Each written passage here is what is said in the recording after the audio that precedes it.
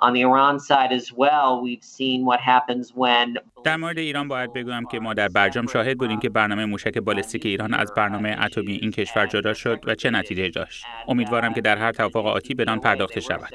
از دیگر نقص‌های برجام بندهای غروب بود که نباید در هر توافق نهایی با کره شمالی وجود داشته باشد.